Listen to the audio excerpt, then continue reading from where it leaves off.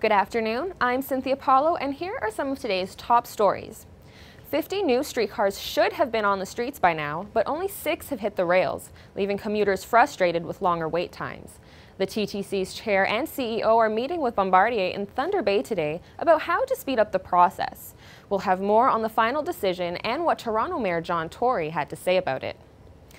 A little studying might be in order to keep up with the Pan Am Games this summer. The city has implemented a new acronym system across the GTA to make it easier for spectators to get around, but it might not be as easy as it sounds. We'll tell you why the YOR and CTC are important to Seneca students. Parents of an 8-year-old girl are shocked after visiting a Guelph wading pool. The couple's son went shirtless, but once their daughter did the same, they were faced with a very different response. Find out what the pool supervisor said later. These stories and more coming up on Say News.